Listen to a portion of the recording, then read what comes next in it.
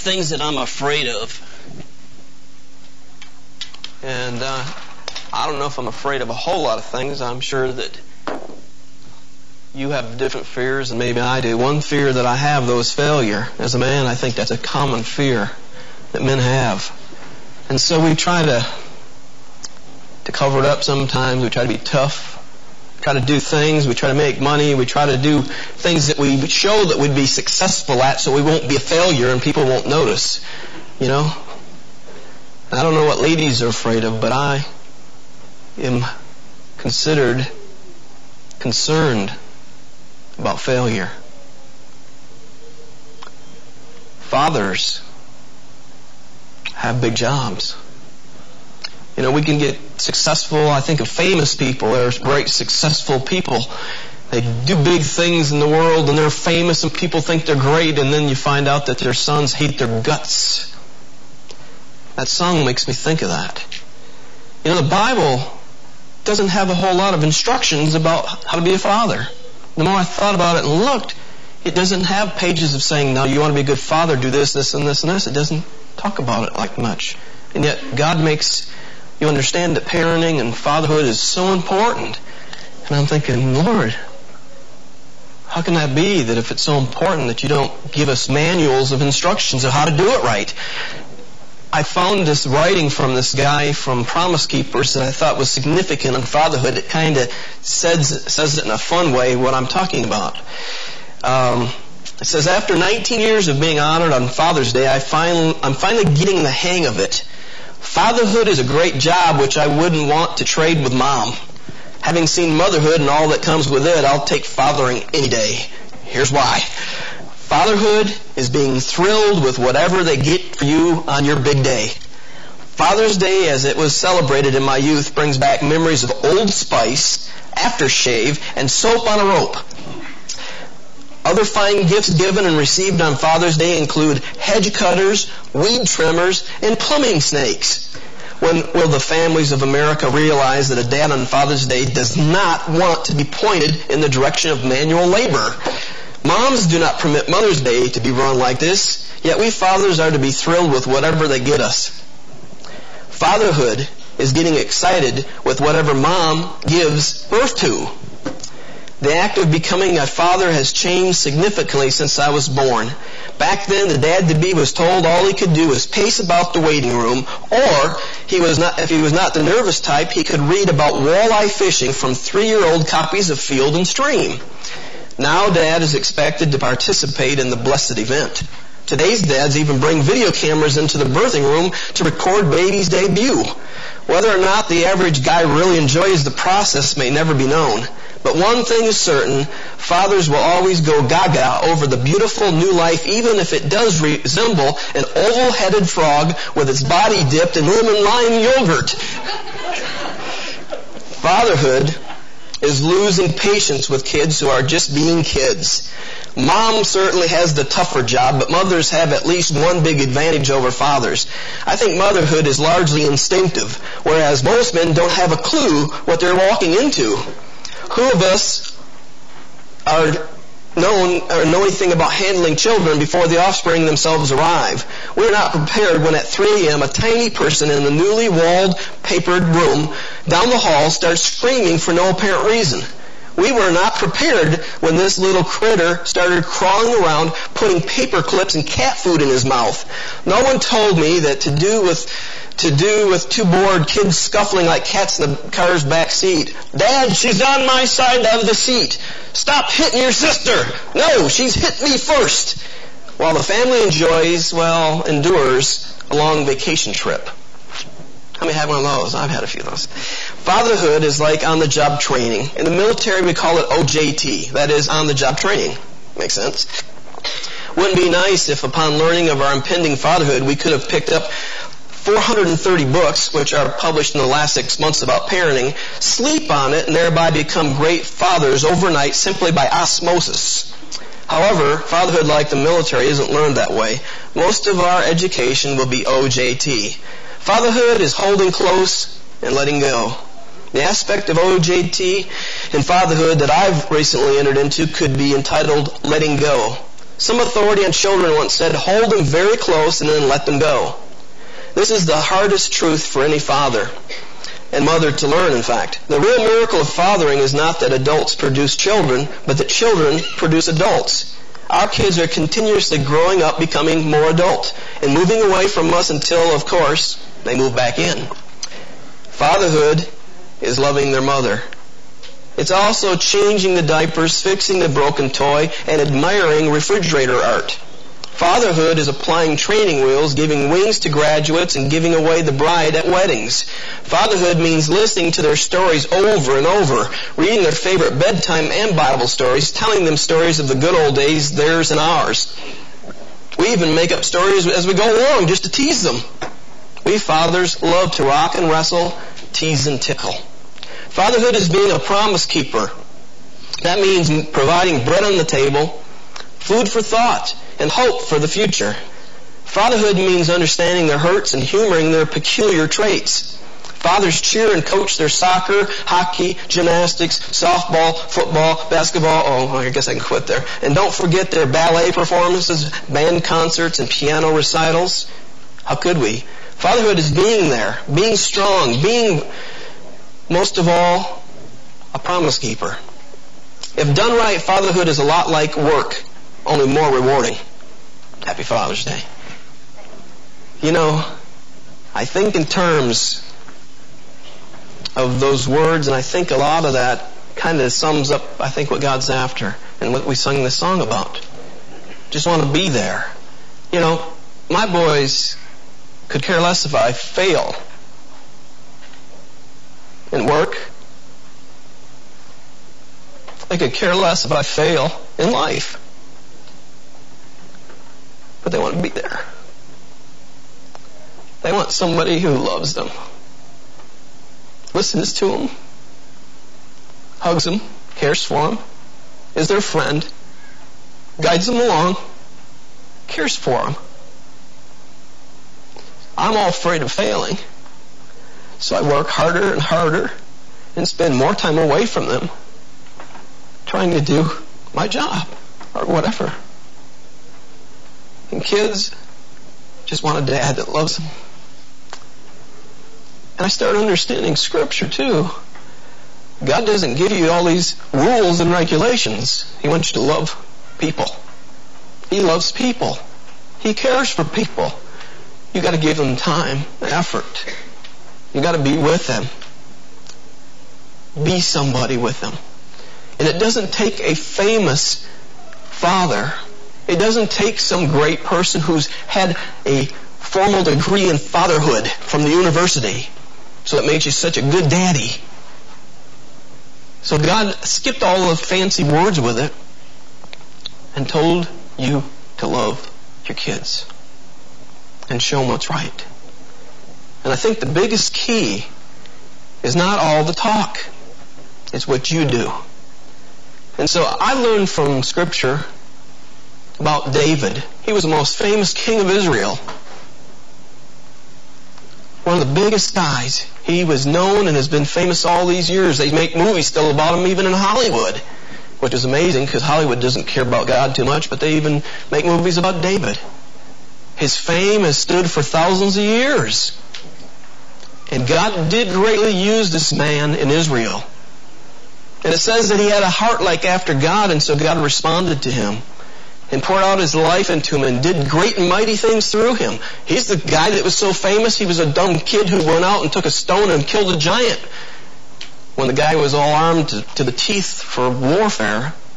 I mean, he wasn't too bright, it seems like. He runs in front of a guy and throws a stone at him and kills him.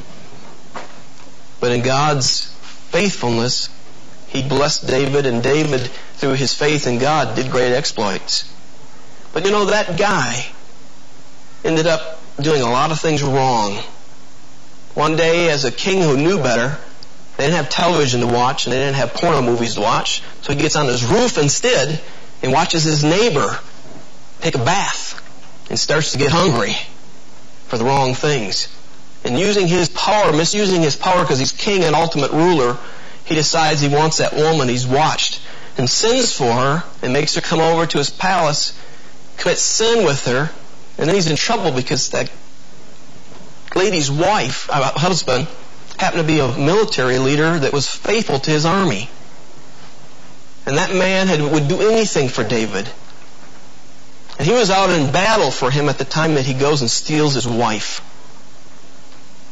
Bad show.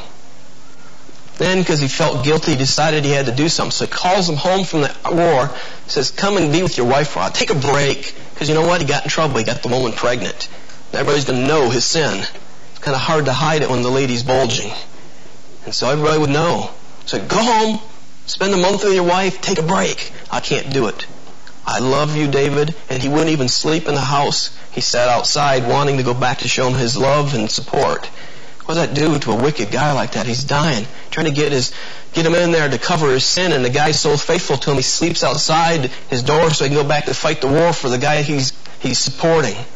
So since it didn't work, he goes and says, fine. And of all things, he sends a message back and says, take him and put him in the front lines, then leave him there and retreat so he gets killed. Get him out of here. And so he has it, and sure enough, the guy does it. He carries his own message of death back to the commander, who sends him into a war and sends him into battle and lets him die. Okay, he covered his mistake. Now he's in trouble.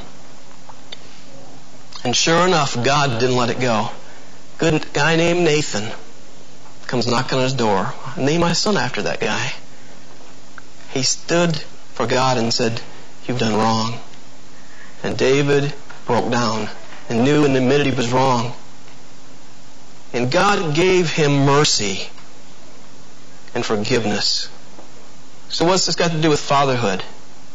Well, the next part of the story, his example and his relationship to this whole event triggered a reaction that went on through his life.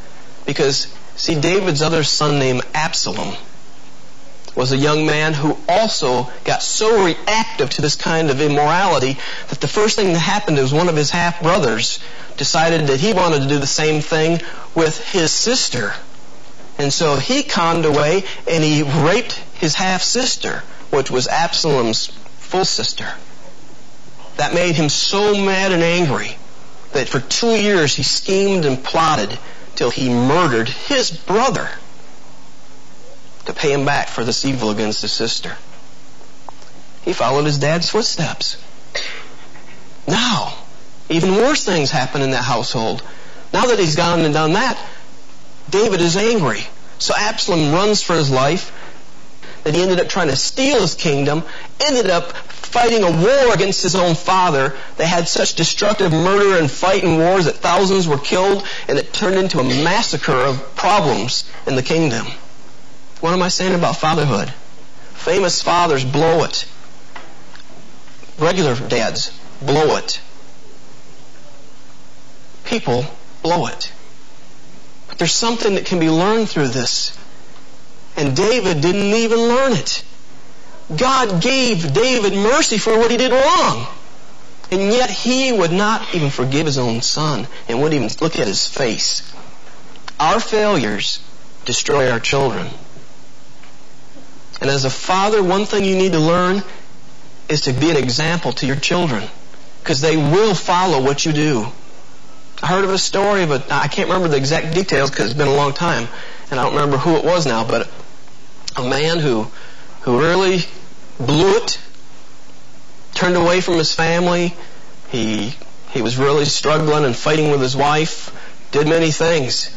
And it was up in the cold weather because there was snow there.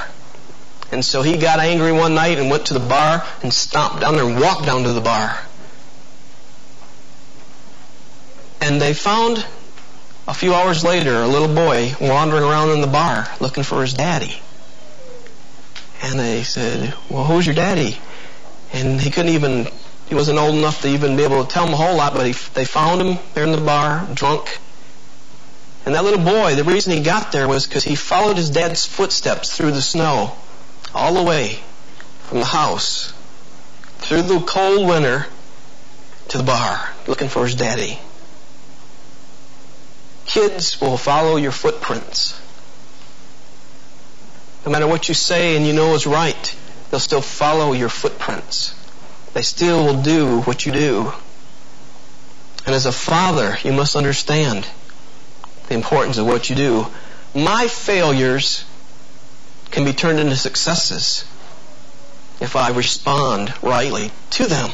You see what I'm saying? In the same token, they will turn into greater failure to my kids if I'm not careful. And David, if he would have shown mercy to his son Absalom, a whole different history could have been written. But because he wouldn't even look at his son's face because he just remembered the evil he did, he left a hole in history in his family that was so destructive. His sons died. And Absalom was eventually killed through all that. Oh, what failure of a famous man. And we don't want failure in that sense, do we? I don't want failure in that sense. How important it is for me as a father then to realize that it's not a lot of big rules that I have to do to be a successful father. I can be a successful father in spite of my mistakes, in spite of my shortcomings, if I understand the importance of what I do is going to be an impact on my sons and my daughters. I don't have any daughters, I just say sons like those guys do. Sons that will never be shaken from them hardly. If you don't understand that, you're missing the point. What I do and how I respond to God will say more to my sons than what I try to preach to them all my days with my lips blabbing. How I respond to my wife will say so much more than what I say with my mouth for them that they ought to do with their wives or their whatever when they have wives. And you see the importance of who I am and what I am makes sense here. If I fail in business, who cares? My kids won't mind. And if I fail in other parts of life, my kids could care less. But if I fail with them, I know God cares. So my time and my life are important to my kids. Who I am is important to my kids. And they're the same with you guys, you fathers here today.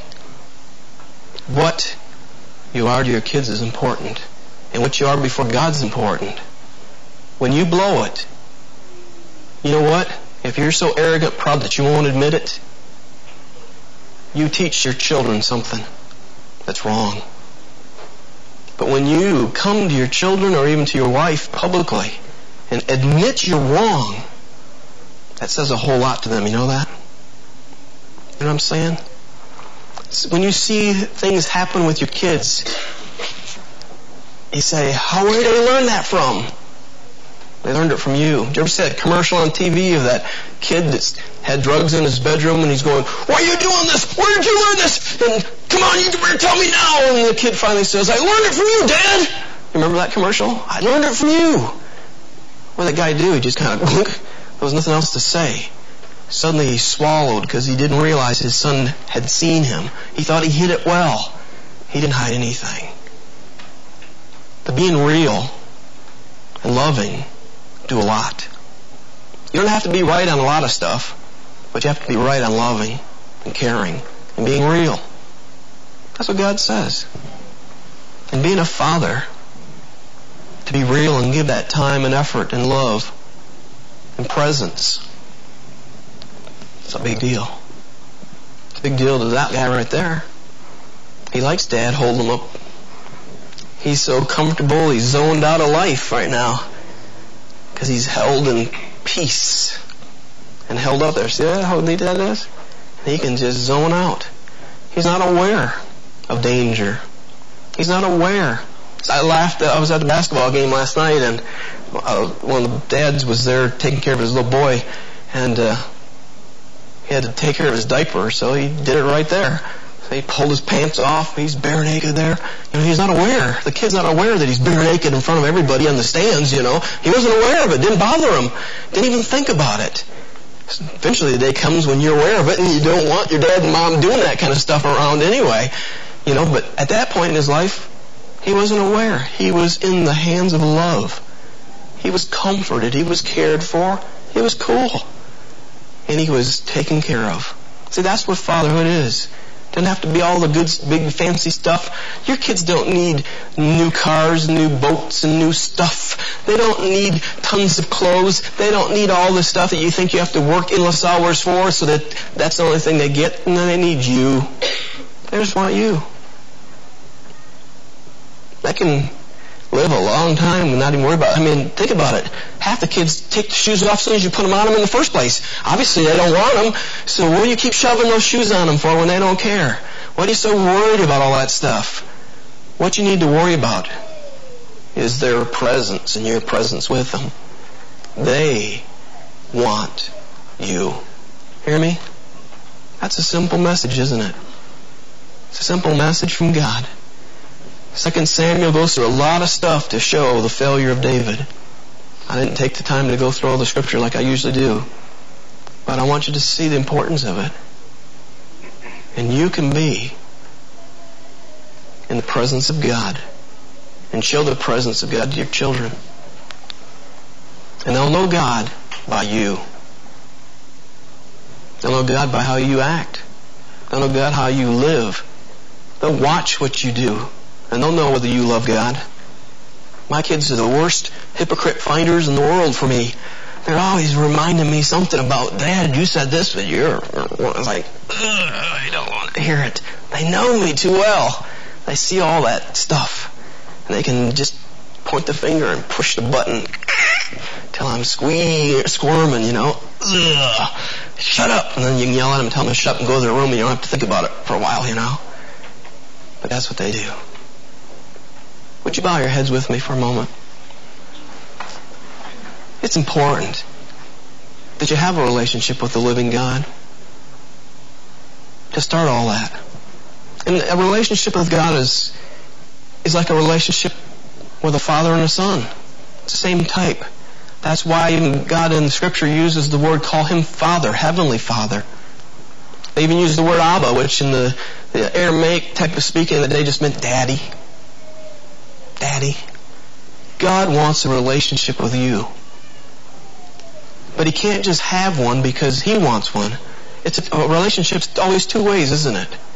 And to have a father, you got to have a son or a kid to make it work. And so it's not just a mental thing, it's a real thing. And I want to just for a moment, while your heads are bowed, and before just I pray, to share with you simply how to have a relationship. How you can actually have Father, God the Father, be your Father. It's simple. But yet it takes a cost of your commitment. Number one, God does love you. And he wants to be Father to you. But to have that relationship means this.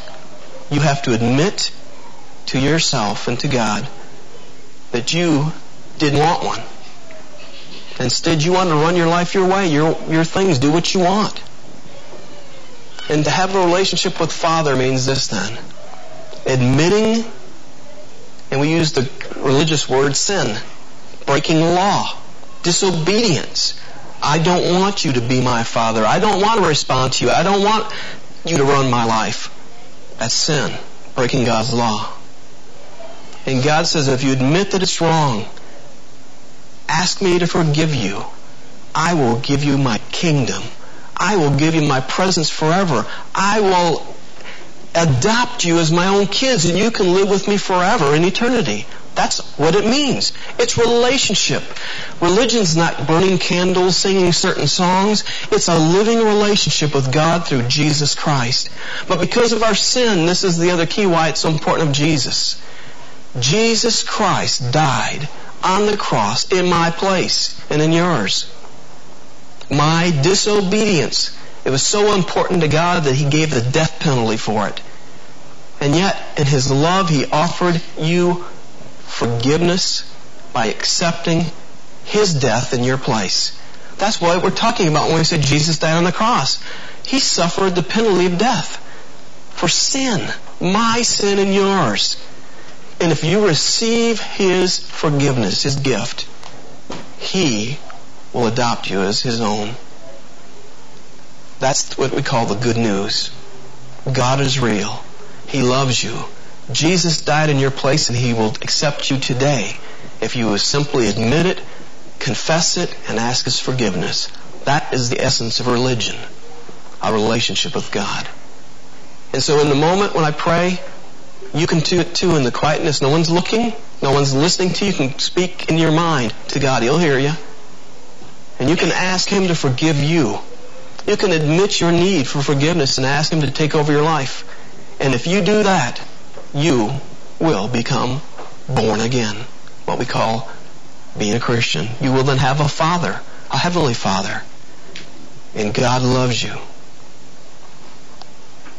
In the quietness of time, if you believe that and need that, I encourage you quietly to pray a prayer similar to this. And then we'll close.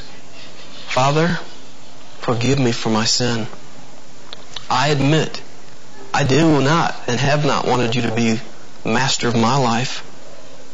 But I know it's wrong, and I ask your forgiveness. Forgive me for being a liar. Forgive me for whatever you can fill in the sins. Cheat, adulterer, a thief, whatever things that are there. I admit they're wrong. I ask you to give me life through Jesus. I give my life to you. If you prayed that prayer, that brings you to the kingdom.